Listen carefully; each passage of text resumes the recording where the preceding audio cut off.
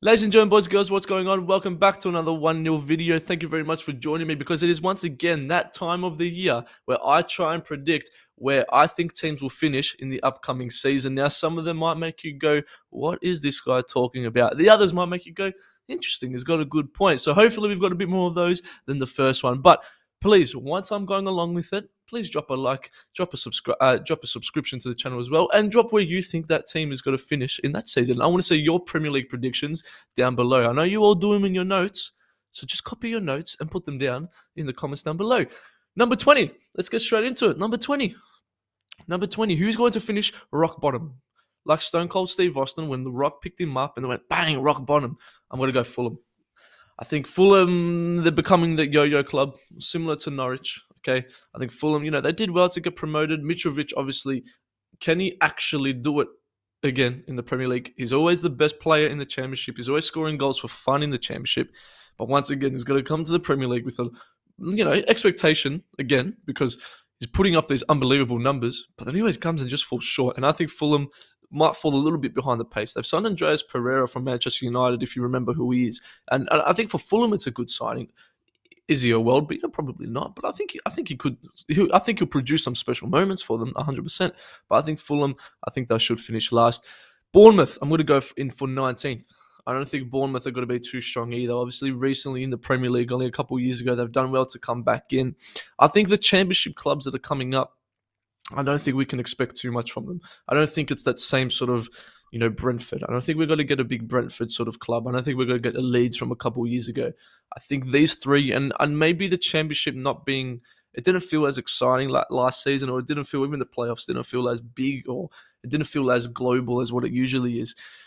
I think Bournemouth might struggle as well, and I think they might finish 19th because, I've got 18 teams that are better than them. So I think Bournemouth will finish 19th. And now in 18th, and the final team to get relegated, this might be the first controversial one. I've gone for Leeds. Now, I think Leeds losing Rafinha and Calvin Phillips in the same window, I think is huge. I honestly think they could be done for.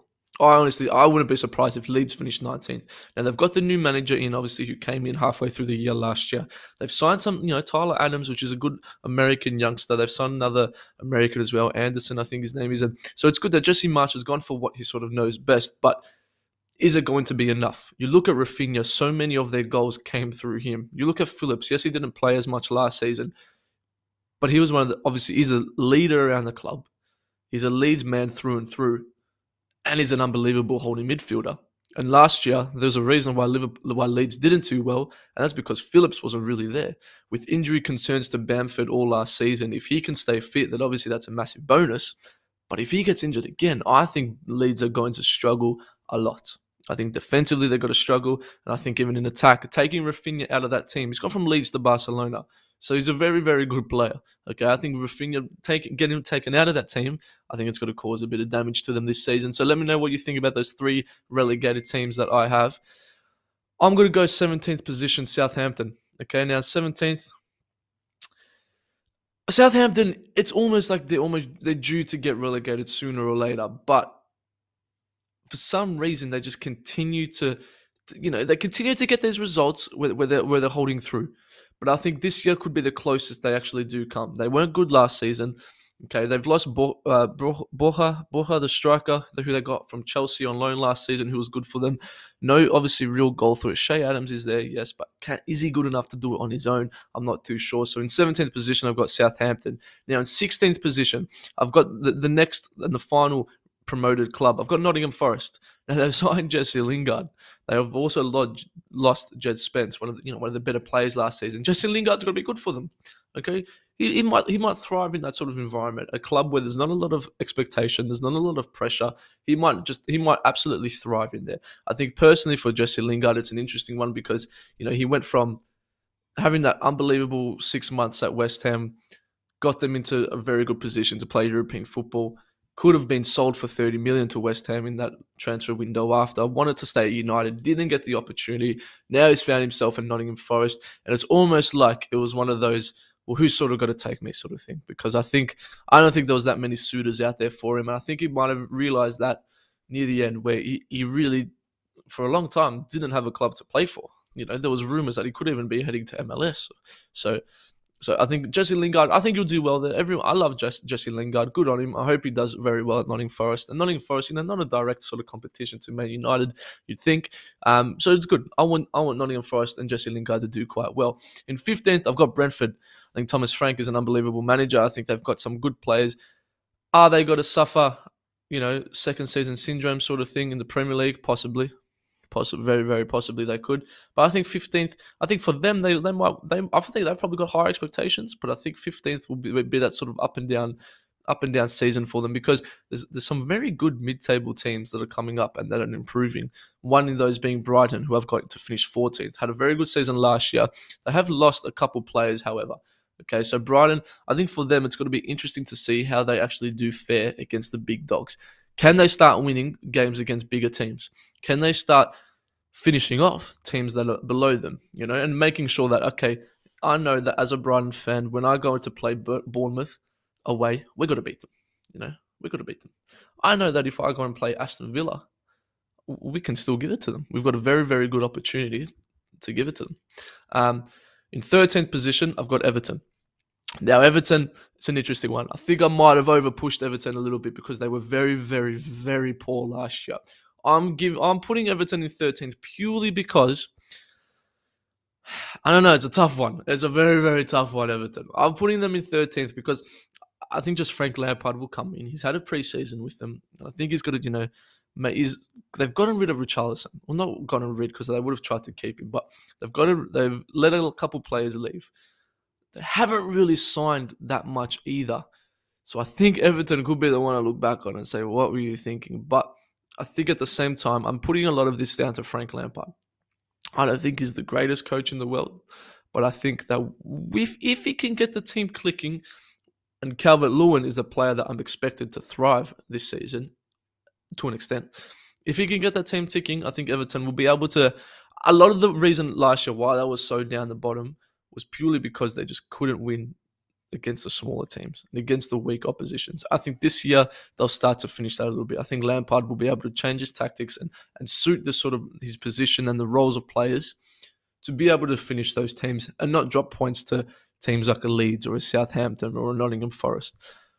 Whereas I do think they will still struggle. I think European football, which sometimes it's possible for Everton, Europa League and Conference League now, I think they're very far away from that. So Everton, it could be an interesting one. In 12th position, now arguably the biggest slider I've got this season, I've got Leicester City finishing 12th.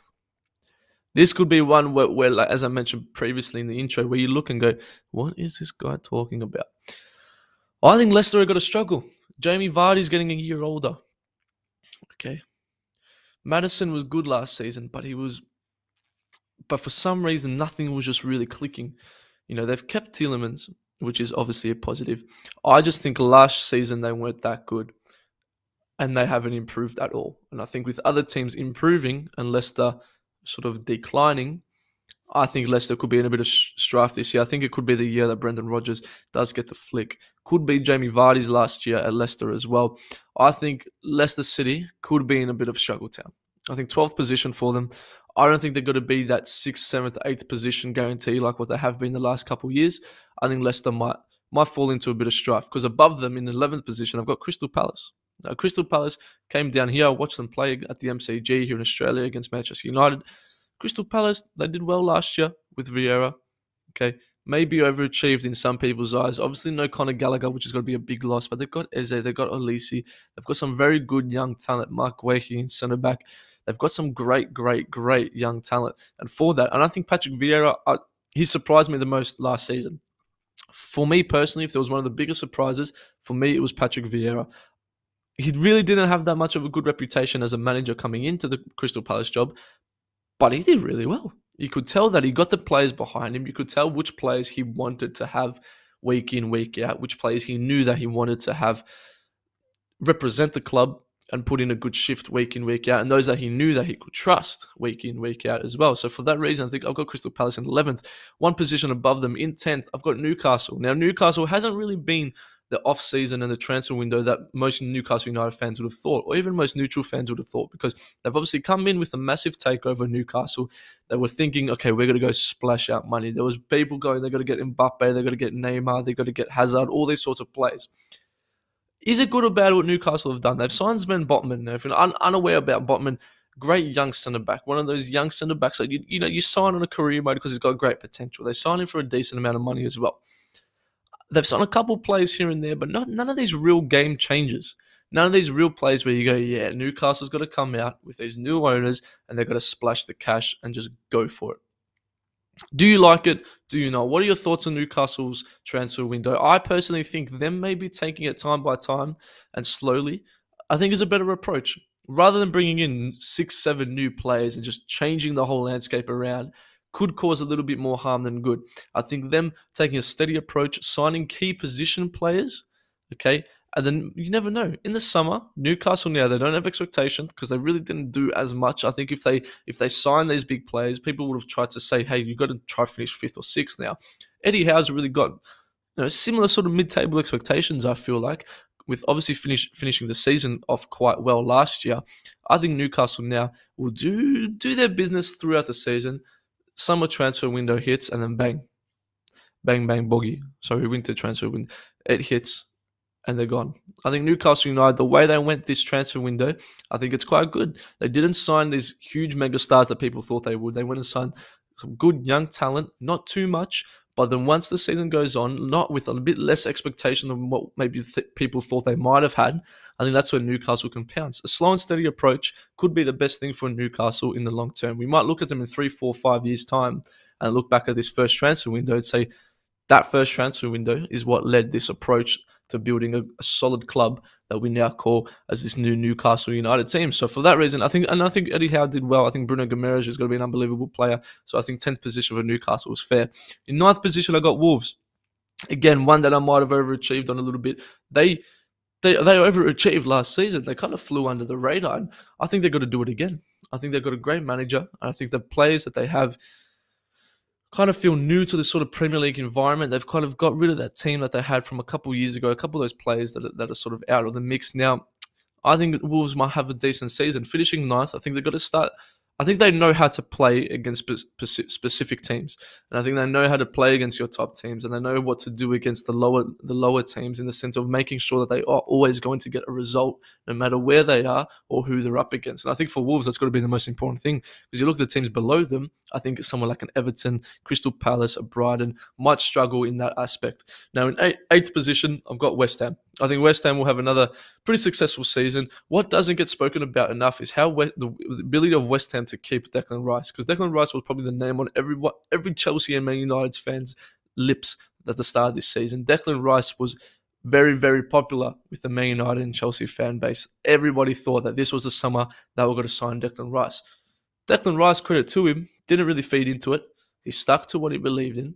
Okay, he wants to play European football with West Ham, which is made clear. West Ham did very well to keep him. Yes, once his contract does expire, we could be doing something different. But I think Declan Rice and West Ham, congratulations. I think it's great. I think he's going to have another unbelievable year. I think he's going to be a player to watch because I'm a huge, huge Declan Rice fan.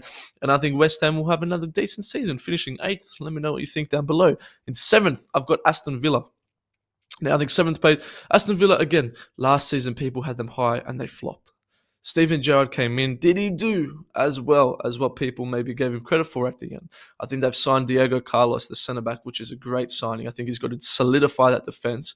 And I personally would have Carlos and Konsa in centre-back, even though Konsa's coming back from injury. But I think probably they'll go for a Carlos and Tyrone Mings sort of defensive partnership. Obviously, Lucas Digne's still there. Matty Cash. You look at that back four now of Mings, Digne, Cash, Diego Carlos. That's a pretty good back four. Pretty good back four. Obviously, signed Coutinho on a permanent now. They've got Buendia, who once again is thriving here. Leon Bailey, who was fantastic here against in a friendly against Manchester United, which I watched, and that was unreal as well when they played in Australia. Leon Bailey could be one of those players to watch out for. I think he could be huge. For you fantasy fans out there, I think Leon Bailey could be a massive player. I think for that reason, Aston Villa's going to finish 7th. I think there's going to be quite a bit of a gap between 7th and 6th, however. I don't think there's going to be that much that much competition between those two players. I think there's got to be more competition for 7th to 10th as opposed from 7th to 6th or 7th to 5th or 7th to 4th, for example. Now, in 6th position, and as you know, if you were a regular on the 1 nil channel, you know I'm a tragic Man United fan. And you know that last year I had Man United to win the league. Do you want to know where I got Man United now, ladies and gentlemen? 6th. I'm going in with zero expectations. Now, Manchester United here. Let's get comfortable for this one. Manchester United, I watched them here. They came to Melbourne. It was a dream to watch them play. Unbelievable. Next time, hopefully, I watch them play. It's in England. It's at Old Trafford. I think Ten Hag is going to do very, very well as a Manchester United manager. Maybe not this year, but I think definitely in the near future, I think Ten Hag finally might be that manager to kick things going in this new Manchester United era. I think the players that he's signed, I'm not totally against. I think Malacia is going to be, a very, very, very good left back in the Premier League. He's quite attacking. He can play a great ball over the top. I think Rashford and Malacia are going to build a very, very nice partnership. I think Rashford from last season, that's an anomaly. I think Rashford, I reckon he's back this season. I'm sounding like one of those Man United fans again, I know. But I think Rashford and Sancho, I think they've got to thrive. That striker position, however, it is a concern. Who is going to guarantee us a 20-goal season? Is it Martial? He had a good preseason. Can he do it? Is it Ronaldo? Who knows what's going on with Ronaldo? Okay, is he going to stay? Is he even fit? I don't think he's going to play the first game against Brighton. I think he'll start on the bench and Martial will start. And honestly, I think you have to give Martial the start. If Ronaldo doesn't want to do the preseason because he wants to leave, well then, cool. But now you've got to pay the price for it. You're not going to start. We've got to ease you into the games. Ronaldo could be a scary player to come off on the bench. Okay, imagine it's the 75th minute. It's 1-1. Okay, you bring on Cristiano Ronaldo for an Anthony Martial. You'd think you're in the driving seat to score the next goal. Okay, but I'd give Martial the credit where it's due. He had a great preseason. He looks a lot happier. He looks refreshed. And I think Ten Hag coming in plays a massive part. Let Martial start. But that number 9 position, you look at clubs around us. Man City go and sign Haaland. Liverpool go and sign Darwin Núñez as soon as Mane leaves. Okay, Chelsea got rid of Lukaku. I think they're going to struggle with a bit of a number 9 situation as well. Arsenal went and got Gabriel Jesus, and he's got to be their new man that they say, hey, we need you to score goals, and a lot of them. Man United and Chelsea, personally, I think fall in that same bracket of a little bit of a striker dilemma. Now, Lisandro Martinez, I think it's a good signing. I like him. Is he going to start in centre back? You've got Lisandro Martinez as a £55 million player, okay? A huge signing. Great player, plays with great energy, okay? Loves the club. Now, Lisandro Martinez, 55 mil, okay? Centre back. He took the number 6 and he can play in the number 6, but he's quite short and small to play the number 6 straight away, personally, I think, in the Premier League. If you've paid 55 mil for a defender, okay, of Lisandro Martinez's ability, okay, and you've got Maguire and Varane as your centre-backs. 55 mil, is he going to start over Varane or Maguire? Personally, I'd love to see Varane and Martinez, okay? But Maguire, they didn't strip him of captaincy. They kept him captain, which automatically makes you think, okay, he's starting every week. Varane, I'd personally start because I still think he's one of the better centre-backs in the world. Does Martinez start over Varane? Does Ten Hag know that Varane's injury history is quite poor and is becoming one of those injury-prone players? So he's almost expecting Martinez to play most games. Then we've also got Lindelof and Bailly. And Bailly was fantastic in pre-season. So then who do you go with there? So I think that centre-back partnership dilemma could be a bit of a problem with Manchester United. But I'm not going to spend too long on them. I think 6th position for Manchester United. I think that's where they're going to finish. I think it could be a very interesting season for them. I think we will do well. I think we will do better. You look at 6th position now and you go, wow, that's an absolute stinker of a season. But I think we'll be okay. But I do still think we're in that transitional period. I think we've just got low expectations a little bit as well for Man United. Christian Eriksen as well coming in, which is cool. Now in 5th position, we've got Chelsea. I think Chelsea might be in a bit of struggle town this season. I think they've got to be not as much of a threat as what they were in recent years. I think the striker position could be a bit of a worry, even though Kai Havertz does like to play in that sort of role, and I think it could work especially. But can he guarantee you 20-plus goals a season? I'm not too sure. I know we had a great record last year, but can he do it again? Koulibaly is a great signing, and the defense is huge. And we know Chelsea, how they play, the defense is one of the most important positions on the pitch for them. Rudiger is a huge, huge loss. Massive loss. Huge loss. Is Koulibaly good enough to replace Rudiger? I'm not sure. We're going to have to see. Koulibaly obviously just coming into the Premier League, so it's got to be a little bit time and make him sort of try and change it around a little bit before he gets kicking. But I think Chelsea aren't going to be as strong as what people might think this season. I think fifth is obviously still a decent position for them, but finishing above them in fourth, I've got Arsenal. They've done well in the transfer window. Gabriel Jesus has been on fire. Arsenal fans are up and about. I hope they don't do well because I don't like Arsenal, but Mikel Arteta, you got to give credit where it's due.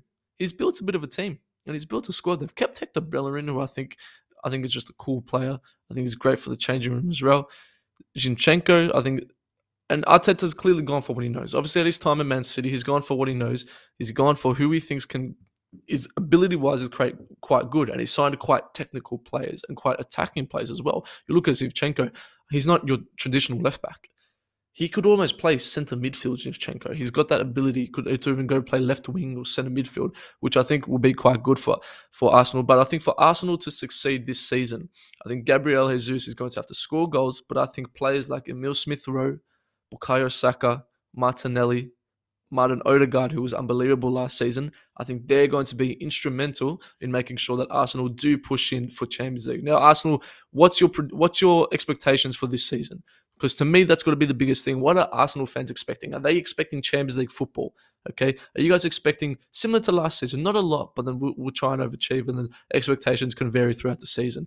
I think if I'm Arsenal now, I'm looking at Manchester United and Chelsea. I go, there's a fourth position is wide open. I go, why can't I go get it? Why can't I go get it? Now in third, and this is where people start to hate me a little bit, and this is where I start to get clipped, and this is where I start to get yelled at by people and close loved ones. I've got Liverpool. I don't have Liverpool third because I don't think they're going to be good. I have them third because I think there's two teams that are going to be better than them. And I have Liverpool third because I think they're kind of at the start of that transitional sort of phase that we see the best clubs in the world, for a long period of time start to go into. I think Bobby Firmino is a player that I don't think is going to be as good off the bench as what he was. I think Bobby Firmino, it's quite clear there's not really in the plans as much anymore. I think Darwin Núñez, good signing, but I do think he's going to flop. And I hate the term flop because by flop, I don't mean he's got to score 2 goals the whole season. I just personally think this Darwin Núñez signing for Klopp and for Liverpool, the Darwin Núñez signing for me personally just doesn't seem like a very Klopp signing. Klopp doesn't really like to go and sign the flavour of the months or the flavour of the years. Yes, he had a great record in the Champions League. We can't take that away from the kid. But is he really what Klopp has sort of built this Liverpool team around? I might get a bit of stick for it, but let me know in the comments down below because I think he will be great, but I don't think he's going to be that star number 9 and that star striker. And I know Liverpool don't play with that necessary number 9 through the middle, but I think he's got to come with a little bit more time to build upon as opposed to Haaland. Now, you ask Darwin Núñez or Haaland, I don't think that's even a conversation. I think Haaland you take any day of the week. And now Liverpool fans are going to bring up the game that just happened and say, hey, did you see the clips? Yeah, sweet. But Haaland, I think he was going to be an absolute machine this season for City. Whereas I think Núñez is going to take a little bit more time to sort of get comfortable in the Premier League. He clearly loves the club already. He's clearly passionate for the game. You can see that he celebrated the Community Shield like they just won the Premier League. But I think Darwin Núñez is going to take a little bit of time. I'm not going to say he's not going to be a good player, but I think he's going to take a little bit of time, which Liverpool fans have got to be they've got to be a bit comfortable with that and comfortable in accepting the fact that maybe he's not going to thrive straight away. So for that reason, I've got Liverpool finishing third. It could be interesting. In second, I've got Tottenham, which obviously means Man City win the league, but we'll touch on Man City. Second, I've got Tottenham. Conte, I think, is going to have one of those seasons where it's very close to winning the title, and then he'll leave next year, but we'll focus on that next year. They've signed some great players, Bissouma, Longley. I think Romero is going to become the best. Hear me out. I think Romero, after this season, will be up there in the conversations of Virgil van Dijk as the best centre-backs in the Premier League. I think Romero is going to have a huge season this year. And I think that obviously plays into effect to how Conte plays his football. But I think Son, Kane and Kulusevski is enough for Tottenham to win the league. Call me weird, call me silly. I think Son, Kulusevski and Kane is enough for Tottenham to win the league. That front three could be the most dangerous front three in the Premier League. You look at the Liverpool front three changing of Diaz, Núñez, Salah now. I personally think Son, Kane, Kulusevski is the best front three right now in the Premier League. Let me know what you think down below. It's tasty. I know it is tasty, But I think Tottenham could have an exceptional season this year. An exceptional season. Now, obviously, me saying that finishes first means I've left one club out, and that's Manchester City. I think purely because of Erling Haaland. I think he's going to score for fun. I think he's going to be an absolute machine. I think Grealish is going to thrive. I think Foden is going to thrive once again. De Bruyne is going to now play balls into Erling Haaland. But De Bruyne, the best midfielder in the world, going to play it into Erling Haaland. That's unbelievable. Now, ladies and gentlemen, thank you for watching. I know it's been a while since we've done one of these shows. I'm going to try and do it again. I'm also on the Ultra Football podcast. I'm hosting the new podcast there, so make sure to go check that out. We've got to be a new video every single Friday, so if you do want to go check it out, go there. Go tell them I came from 1 0, and it should be good fun. Thank you for watching. I'm keen for the Premier League season. Hopefully, I can start getting consistent videos out once again, but it is huge. It's a big time, big season. 21 is coming. Man United, let's go. Thanks for watching. Make sure to like, subscribe. Bye.